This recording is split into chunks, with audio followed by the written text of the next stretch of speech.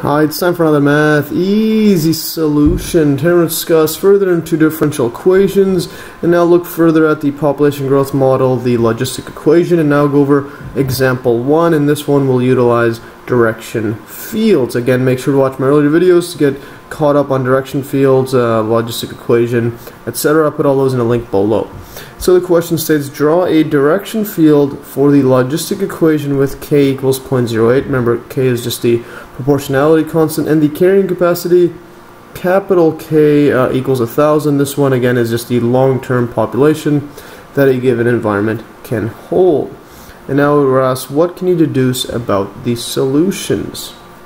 So again, make sure to watch my earlier videos, get a better idea on that. And also in my last video I went over the logistic equation. So recall from my last video that the logistic equation is dp over dt equals to k, this is this value right here, times by the population.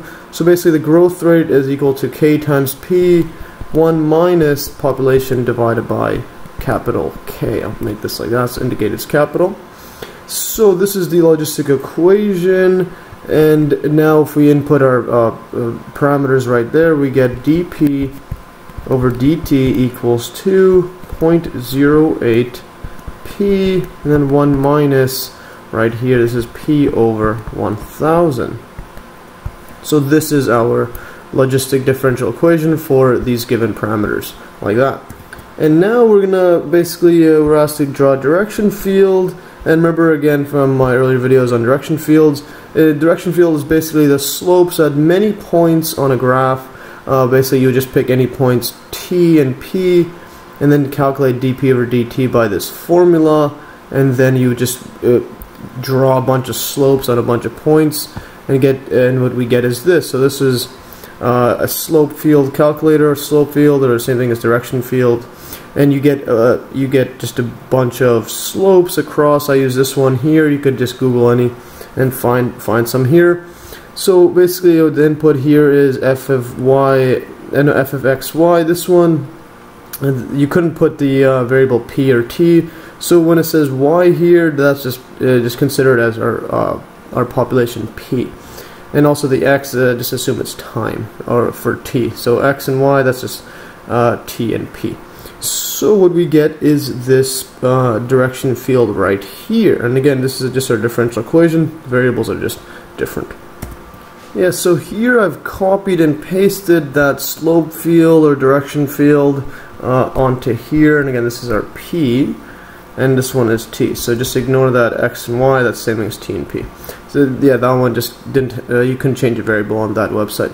Anyway, so what we have is this direction field, and again, these are just a bunch of points, and then you would calculate their slope, and then just draw a direction indicating the slope where it is. And as you can see, as it gets near the carrying capacity, it's going leveling off, etc.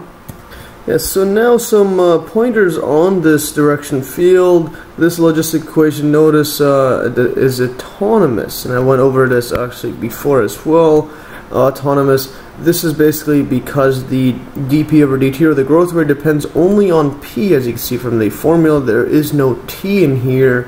So what this means, so it does not depend on the t variable, but only the population size. So the slopes are the same along the horizontal line. So basically if you have the same population of, let's say, 200, notice that all the slopes are exactly the same, and same with 1,000, it's all the same. So because it does not depend on the t, or on the time at all, and that's why it's called autonomous. And as expected, the slopes are positive for p is between 0 and 1,000. And again, I went over before, when it's between 0 and the carrying capacity k equals to 1,000 right here, notice how the slopes are all positives. They're all going up, so they're all positive slopes. Let's write this a bit neater. So it's positive slope, but as you can see, and it's negative for when p is greater than 1,000. So when the population is greater than the carrying capacity k, notice here all the slopes are pointing downward, so we have negative slope. In other words, population is decreasing whenever it's above the carrying capacity. And now the slopes are small when P is close to 0 and 1,000, the carrying capacity. As you can see here, the slopes are small when it's near 0, and then it gets higher and higher, and as you can see near 1,000 it's just leveling off a flat line there. And also notice that the solutions move away from the equilibrium solution P equals 0 and move towards the equilibrium solution P is 1,000. Again, if you were to draw a solution, so the equilibrium, again when I went over my other video, equilibrium solutions are basically when you have flat lines. So basically if we consider the solution P of t is equal to 0, so when this solution, when the population size is 0, then what we end up having is, well, the derivative P of t is equal to 0, and if we plug into that differential equation, well, dp over dt, that's the same thing as p prime. This equals to 0, and also this equals to kp 1 minus p over k, capital K, like that. And again, this one is just 0, so this is all 0. So basically what we have is 0 equals to 0. So these are called equilibrium solutions. And also when you have it, if P of t is equal to the carrying capacity K, in our case 1,000, then what we end up having is, well, again, if this is just equal to K, then the derivative again is going to be equal to 0. And then plug this in again, dp over dt equals to 0, equals to kp 1 minus, and again this would be equal to k, capital A, I'll just ignore that. So p over k like this, and then when you plug in this one here, k, this becomes 1 minus 1, which then that just gets all to 0. Again, we have a 0 equals to 0. So these are equilibrium solutions, and they're just flat lines across here. And as you can see, it says, notice the solutions move away from the equilibrium and move towards. And again, another thing I didn't point out earlier, I'm only graphing when time is greater than 0 and when population is positive, because otherwise it doesn't make sense. You can't have a negative time and you can't have a negative population. It doesn't make any sense. So, for example, if you were to look at a point, let's say somewhere here, as you can see, the solutions are moving away and away from that. From this, all of these solutions are actually moving away from the 0 equilibrium solution all the way to getting closer to the carrying capacity K. Yeah, now the other part of the question, I guess, is what can you deduce about the solutions? Well, this is one of the stuff we can deduce, is that it moves away from 0 to the 1,000. Another one we could do is, well, let's just draw these out. So let's use the direction field to sketch solution curves with initial populations P of 0 equals 100, 400, and 1,300. So let's say if this is 200, let's say this is 100. I'll draw this in red, and this will all be similar to the one I just drew that over there. So if we were to draw something like this, again, notice it just becomes going, following these direction curves and then reaching the carrying capacity. So that's 100. Let's look at the next one, was 400, and then 1,300. So 400, it goes up something like this. Just follow it, and then just goes horizontal. Let's draw this a bit neater, like that, and just goes like that. And then the other one, 1,300. Like this, and notice this one, it just goes down, whoops, and then it just becomes a flat line like that.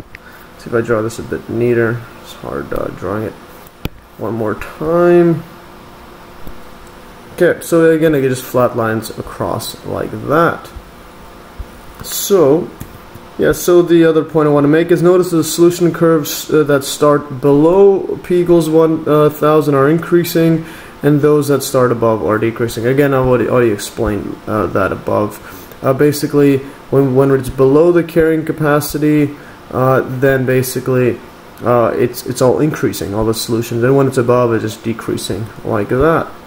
And also another point is, the slopes are greatest when P is roughly equal to 500. So for example, this is 500. Notice how all these slopes are very high. So initially it's flat line, and then as it goes up and up near the 500 mark, it's really steep, and all of a sudden it starts decreasing. So around this 500 mark. But in fact, we can actually prove that all solution curves that start below p equals to 500, yeah, all of them actually have an inflection point where p is exactly 500. So, for example, if you were to start anywhere below this 500 mark, then the inflection point it would always be exactly 500 here. In other words, that's going to be the highest slope. And basically, recall that inflection point in my earlier video, I'll put that in the link below, is when the second derivative it changes signs. I'll erase this, goes, typo, i.e., for example, changes concavity. And I'll go over this in my next video. I'll prove this. It's exactly 500, so stay tuned for that. And again, recap on the inflection point. If you have function x, y, for example, in our case, let's say you had a function like this, it goes like that. So this is the inflection point right here. Inflection point. And as you can see, this changes concavity. So this is the highest slope at this point, and it goes, in this case, goes from concave up, and now we're going concave down, and that's used by the second derivative test. And I'll go over that in my next video. Well, actually, I mean, I'll go over, I think I'll include that in the next video as well, but I'll go over this proof that it's exactly 500 whenever the solutions start below p equals 500, and to show that it's always the slope is greatest when p equals 500. Anyways, that's all for today. Hopefully you learned from this pretty interesting example video on using direction fields to learn more about this logistic differential equation. And again, make sure to watch my earlier videos to get caught up on this if you haven't already done so. Anyways, that's all for today. Hopefully you learned. Like always, you can download these exact notes in the link below. And thanks for watching, and stay tuned for another Math Easy solution.